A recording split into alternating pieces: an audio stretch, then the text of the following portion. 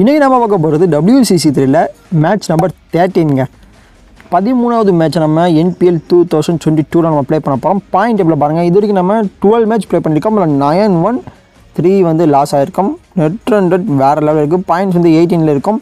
இதுதாங்க இந்த top 4 teams தான் பிளேயர்ஸ் போகிறாங்க. போய் செமிஃபைனல் யார் வர போகிறாங்க அண்ட் குவாலிஃபை நம்பர் 2 யார் வர போகிறாங்கன்னு தெரில. நம்ம லைட்டாக ஃபைனல் போகிறோமா கூட தெரில. இப்போ நம்ம ஸ்டேட்டஸ்டிக் பார்க்கலாம். மோஸ்ட் சிக்ஸில் பார்த்தீங்கன்னா ஆரஞ்ச் ஃபின்ச் தாங்க 32 6. சார்ஸ் பாட்டர் வந்துட்டு 21. ஜெகதீஷன் எப்போயோ அடித்தது தான் சிக்ஸஸ் எல்லாம் இப்போ அடிக்கிறதும் இல்லை. 10 ரன் தாண்டதே ரொம்பவே கஷ்டமாக தாங்க இருக்குது. பர்பிள் கேப்பை பார்க்கலாம். பர்பிள் கேப்பில் தலை தூக்கி நிற்கிறது ரவீந்திர ஜடேஜா தாங்க. 9 மேட்ச்சுக்கு 21 விக்கெட் வேறு லெவலில் தரமாக நிற்கிறாருங்க. ஆரஞ்சு கேப்பை பார்க்கலாமா? ஆரஞ்சு கேப்பில் யார் இருக்கா? ஜெகதீஷன் கே ஆசிஃப் அவரும் இருக்கார். மகேந்திர சிங் தோனி கீழே இருக்காருங்க. ஒரு செஞ்சுரி போட்டால் மேலே வந்துடுவாப்பில். பார்க்கலாம், ட்ரை பண்ணலாம். And NPL 2022ல் Gujarat Jains and CSK match. CSK இல்லை, சென்னை ராஜாஸ் பேர் கொடுக்க மாட்டாங்க. இந்த வீடியோ லாஸ்ட்டில் கூட நான் சொல்கிறேன் உங்களுக்கு எதனால் NPL 2022ல் வந்து CSK பிளேயர்ஸ் கொடுக்குறது இல்லை, original players name original team நேம்ஸ்லாம் ஏன் கொடுக்குறது இல்லைன்னு சொல்கிறேன். இதுதான் நம்மளுடைய பிளேயிங் லெவல். நம்ம டாஸ் வின் பண்ணி பேட்டிங் சூஸ் பண்ணியிருக்கோம். நம்மளுடைய பிளேயிங் லெவல் சில பல மாற்றங்கள் பண்ணியிருக்கிறேன். இது குஜராத்தோட பிளேயிங் 11ங்க. நாம் இறக்கிட்டு opening batsman Jagadeeshan and Ruturaj Gaikwad இறக்கி விட்டுருக்கோம். ஃபாஸ்ட் ஓவர் போகிறதுக்கு யார் வந்திருக்காருன்னா ஹார்திக் பாண்டியா வந்திருக்காருங்க. கேப்டனே வந்திருக்கார். ஃபாஸ்ட் பால் திஸ் இன்னிங்ஸ் எப்படி போகிறாங்கன்னு பார்க்கலாம். ஃபர்ஸ்ட் பாலே இந்த சைடு அடிச்சு விட்ருக்கோம். சிங்கிள்ங்க. 2 ரன்ஸோட வாய்ப்புகள் குறைவு தான்.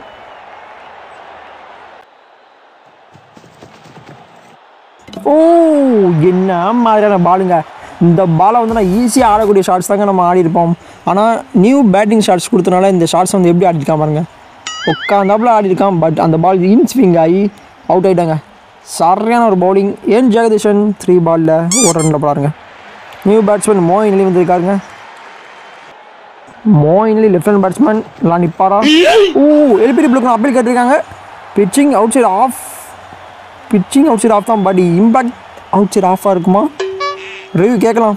எனக்கு என்னமோ இம்பேக்ட் அவுட் சைட் ஆஃப் தான் தெரியுது. ரிவ்யூ கேட்டிருக்கோம், பார்க்கலாம். Pitching out side of, impact in லைனுங்க. Impact in line தான். ஹிட்டிங் அவுட்டுங்க. அவுட் ஆகிட்டார். மோயின் அலி வந்தாருங்க. உடனே போக வேண்டியதாக போயிடுச்சுங்க. இது வரைக்கும் ஒரு ரன் கூட அடிக்கலையா? ரொம்பவே மொக்கையாக போகிறாருங்க. டக்கில் போகிறார் மோயின் அலி. And number 4 new batsman Mahendra Singh Dhoni இறங்கியிருக்கார். Captain Hardik பாண்டியாவுக்கு hat-trick வாய்ப்பு இருக்கா? First ஓவர்லேயே 2 wicket எடுத்திருக்காருங்க. Last ball this over. செம்ம பாலுங்க. Out swing. ஒரு முடிவில் just 2 runs and 2 wicket. New bowler வந்திருக்கார். கௌதம் சிட்டி வந்திருக்கார். இந்த கௌதம் சிட்டி எப்படி போகிறான்னு பாருங்கள். ஸ்பின்னர். திரும்பவும் LPW அப்பீல் கேட்டிருக்காங்க. LPW கண்டிப்பாக நான் ரிவ்யூ கேட்டிருப்போம். அவுட் ஆனது யாருங்க? அவுட் ஆக வாய்ப்பு இல்லைன்னு நினைக்கிறேன். Pitching out side of, impact out side of, not அவுட்டுங்க. தலை அவுட் ஆக பார்த்தா கொஞ்ச நேரத்தில் அதோட தலை review கேட்டாப்பில் not out, decision change. திரும்ப ஒரு அப்பீல் LPW முடிஞ்சிங்க. இந்த திட்டி அவுட்டு தாங்க, கிளியராக தெரியுது. அதனால் நம்ம ரிவ்யூ கேட்க மாட்டோம். அவுட். ருத்ராஜ் கைக்வாட் அவுட்னு நினைக்கிறேன். பிச்சிங் அவுட் சைட் ஆஃப் எல்லாமே கரெக்டுங்க. Impact in line, heading. Ruturaj Gaikwad 7 பால்ஸில் 5 ரன்ஸில் போகிறார். New batsman Ambedkar Rayudu வந்திருக்காருங்க. ராய்டுலாம் செம்ம ஃபார்மில் இருக்கக்கூடிய பிளேயர் தான். டாட் பாலுங்க. செம்ம பால். ராய்டு வெளுத்து கட்டுவார் நினைக்கிறேன். தூக்கி அடிச்சிருக்கார். முடிஞ்சிச்சு கதை. என்னங்க செம்ம டைமில் அடிக்கல, 2 லேட் தான். பட் முடிஞ்சு ஜோலி முடிஞ்சுங்க. ரிவ்யூவில் பாருங்கள், ரீப்ளேயில் பாருங்கள். பால் வந்து கொஞ்சம் பேட்டோட எட்ஜில் மேலே பட்டு டாப்பில் போட்டு அவுட் ஆகிட்டாருங்க. அம்பேத்கர் ராய்டு முடிஞ்சு. நியூ பேட்ஸ்மேன் தீபக் சாகர் இறக்கி விட்டுருக்கோம். தீபக் சாகர் ஒரு பேட்ஸ்மேன் இல்லை, பவுலர் தான். பட் இறக்கி விட்டுருக்கோம். 4 ஓவர் முடிவில் 2 ரன்ஸ்க்கு 4 விக்கெட் 4 ஓவரில். New batsman Rashid Khan வந்திருக்காருங்க. ரஷித் கான் வந்தாலே நமக்கு கொஞ்சம் பீதியாக தான் இருக்கும். ஏன்னா நிற்கிறது தலை கொஞ்சம் பொறுமையாக தான் ஆடுவார் ரியலான மேட்ச்லேயே. அந்த மாதிரி நம்ம ஆடலாங்க. டாட் பால், சூப்பர் பால். திரும்பவும் டாட் பால் வச்சுட்ருக்கோம். வேறு லெவலில் போகிறாருங்க. அருமை. ஃபுல் டாஸாக போட்டிருக்காங்க. அடிச்சு விட்ருக்கோம். லெக் சைடில் சிங்கிள் மட்டும் தான் வர முடியும். 2க்கு ட்ரை பண்ணலாம். 2க்கு ட்ரை பண்ணலாம். 2 ஓடிட்டோங்க.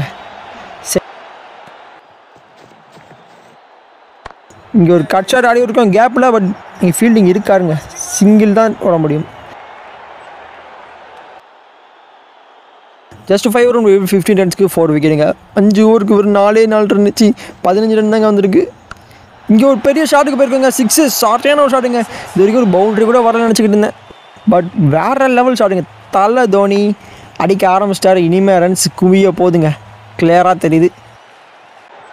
டப்புன்னு விக்கெட் போய்கிட்டு இருந்துச்சு. இது வரைக்கும் அவ்வளோக்கா அப்பீல் கேட்குற நல்ல வேலைங்க. ஃப்ரீட் அதனால தான் அப்பீல் கேட்கலையா?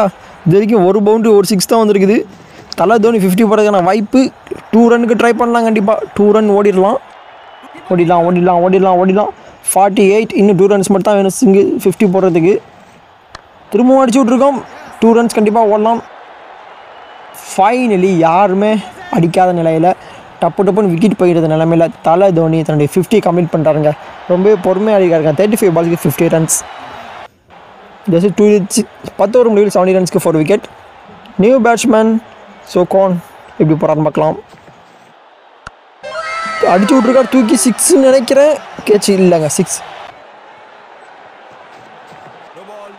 ஆஹா, திரும்ப ஒரு 6ங்க. பேக் டு பேக் 6 அடிச்சுட்டு இருக்காருங்க. கலக்கிறாரு தலை தோனி. சரியான ஃபார்முங்க. இங்கே ஒரு பவுண்ட்ரின்னு நினைக்கிறேன். கேப்பில் அடிச்சு விட்ருக்காருங்க. பவுண்ட்ரிங்க. பார்ட்னர்ஷிப் வேறு லெவலில் பில்ட் ஆகிட்டு இருக்கு. தீபக் சாகரும் தலை தோனியும் பொறுமையாக நின்றாலும் இங்கே ஒரு 6 நினைக்கிறேன்.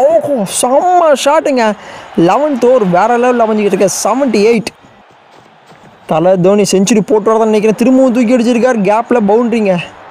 பறக்குது பால். இந்த ஓவர் சரியான ஒரு ஓவராக அமைஞ்சிருச்சுங்க. 11 ஓவர் முடிவில் 101 and 4 விக்கெட். சரியான ஒரு பார்ட்னர்ஷிப் பில்ட் ஆகிட்டு இருக்கு. பவர் ஆடி இருக்கார். முகமது ஷமியை கொண்டு வந்திருக்காங்க. 14 மேட்ச்சில் இது வரைக்கும் 3 விக்கெட் தாங்க. ரொம்பவே மோசமாக தான் போட்டிருக்கார் தலை தோனி. முடிஞ்சு செஞ்சுரி போடலான்னு பார்த்தோம். என்ன ஒரு பவுலிங்க. வந்தார், டக்குன்னு ஒரு break throw கொடுத்தாருங்க Mohammed Shami. Of style stem பிடுங்கிருச்சு. யாருமே அடிக்காத நிலையில் தலை நின்று அடிச்சுக்கிட்டு இருந்தார். பட் 44 பாலில் 82 ரன்ஸில் அவுட் ஆகிட்டு போகிறாருங்க. நியூ பேட்ஸ்மேன் ராபின் உத்தப்பா வந்திருக்காரு. ஒரு பெரிய ஹிட்டர் தான் அவர். ஹிட் பண்ணக்கூடிய ஆள். அடிச்சு விட்ருக்காருங்க. கேப். ஆஹா, ஸ்ட்ரைட் த ஃபில்டர் தானா. 2 ரன்லாம் இல்லை, சிங்கிள் மட்டும்தான். எல்பிடிபியில் முடிஞ்சிங்க. திரும்பவும் ஒரு அவுட்டு வந்துருச்சு. இதுக்கும் கண்டிப்பாக நான் ரிவ்யூ கேட்பேன். அவுட்டு தான், பட் இருந்தாலும் ஒரு ரிவ்யூ கேட்டு பார்ப்போம். இம்பேக்ட்டு மிஸ்ஸிங், அம்பேர்ஸ் கால் மிஸ்ஸிங் வராது. ஹிட்டிங் வந்து அம்பேர்ஸ் கால் வர வாய்ப்பு இல்லையோ? இல்லைங்க, பிச்சிங் தான் அம்பேர்ஸ் கால் வருது. ஸோ நாட் அவுட் இல்லை, அவுட்டு தான். வந்தார், உடனே கிளம்புகிறார் அப்படின்னு சொல்லலாம் நினச்சேன். பட் ராபின் உத்தப்பா 3 பாலில் 1 ரன்ஸுங்க. நியூ பேட்ஸ்மேன் ஷாருக் கான் இறக்கி விட்டுருக்கோம். ஷாருக் கான் அழுவாராம். ஸ்ட்ரைட்டில் அடிச்சு விட்ருக்காருங்க. Straight try boundary. இன்னும் பவுண்ட்ரி தான் போகுது. என்னங்க இது? இதாத்தாமல் அடித்த ஷாட்டுங்க. ஷாருக் கான் முன்னாடி ஆடின மாதிரி ஆடுவாரா? ஏற்கனவே ஒரு தடவை அடிச்சு விட்ருக்கோம். 6 தீபக் சாகரா ஷாருக் கானுங்க. ஆகா, முடிஞ்சு. செம்ம பாலுங்க. வேறு லெவல் பவுலிங்க. பாருங்கள் ரீப்ளேல செம்மையாக வச்சுக்க. பால் எந்த சைடு போதும் பாருங்கள். ஆஃப் சைடு பிச்சானது இன்ஸ்விங் ஆக்கி விட்டாங்க. இறங்கி வந்து ஆளான்னு பார்த்தோம். எல்லாருமே அந்த ஆஃப் ஸ்டம்ப் பிடிங்கி தாங்க அவுட் ஆகிட்டு இருக்காங்க. தீபக் சாகர் 17 பால்ஸில் 25 ரன்ஸில் அவுட் ஆகிட்டு போகிறாங்க. நியூ பேட்ஸ்மேன் ஜட்டு இறக்க விட்டுருக்கோம்.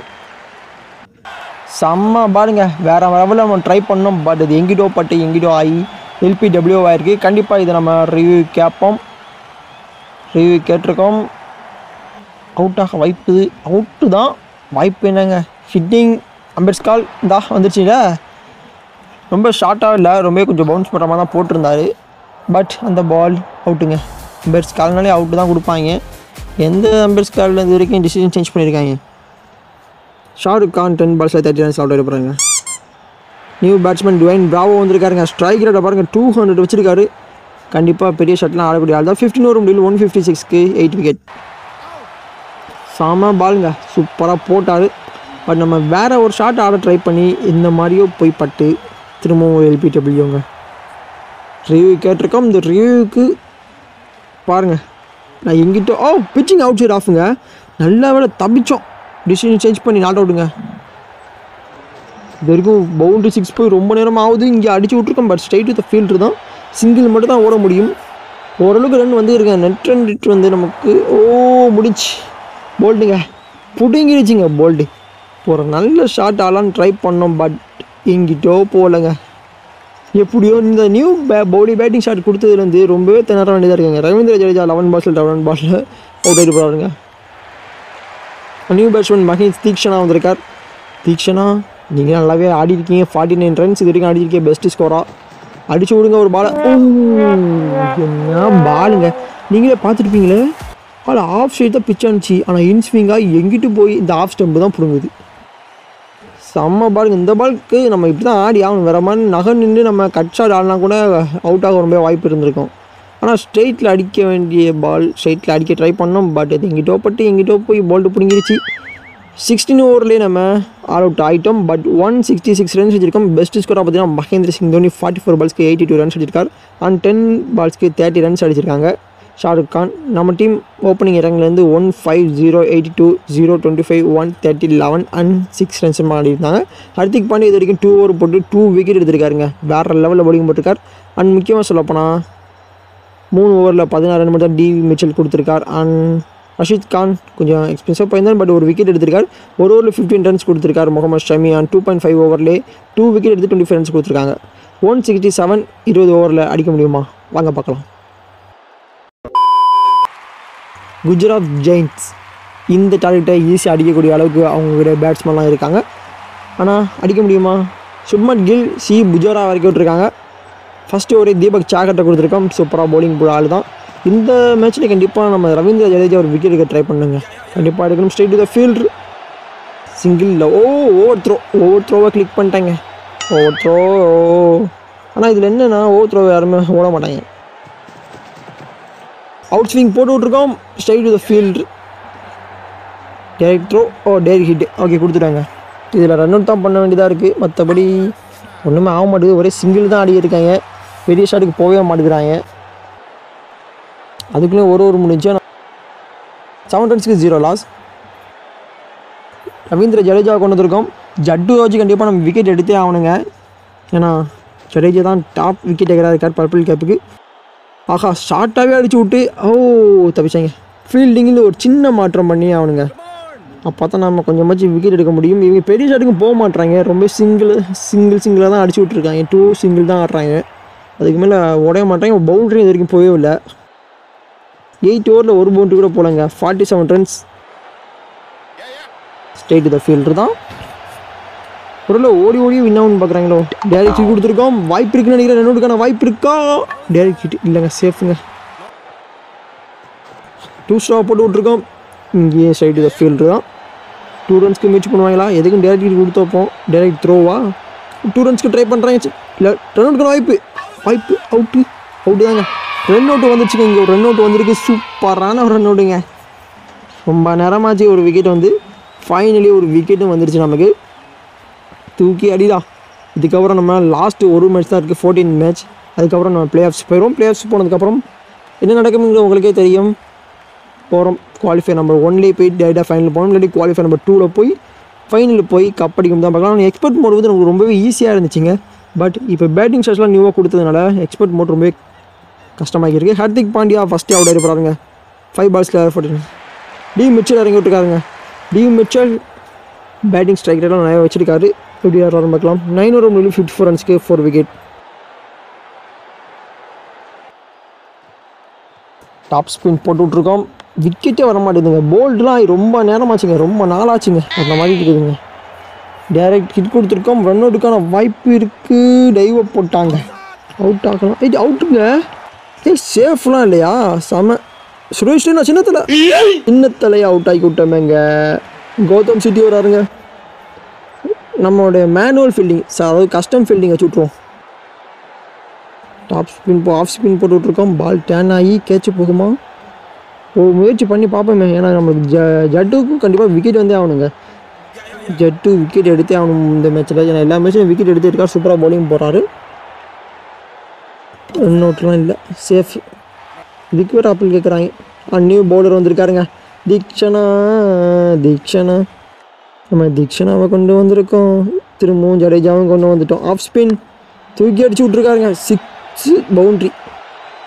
பவுண்ட்ரிங்க. ரொம்ப நேரம் கழிச்சு ஒரு பெரிய ஷாட்டுக்கு போகிறாங்க. லாஸ்ட்டு 4 ஓவரில் வச்சு அடிக்கணும்னு நினச்சிருக்காங்க போல். ஆனால் இப்போ கூட வின் பண்ணுறது ரொம்ப வாய்ப்பு இருக்குல்ல. ஒவ்வொரு பாலுக்கும் 2 ரன்ஸ் ஒன்னாலே அவங்க வின் ஆகிடுவாங்க. ஆமாங்க, ஒவ்வொரு பாலுக்கும் 2 ரன் ஒன்னாலே அவங்க வின் ஆயிடுவாங்க. நீங்கள் கேட்ச்லாம் அடிக்க வாய்ப்பே இல்லைங்க. ரன் அவுட் மட்டும் தான் பண்ணி ஆகணும். ரன் அவுட்டுக்கான வாய்ப்பு இல்லை. அவுட்டுங்க.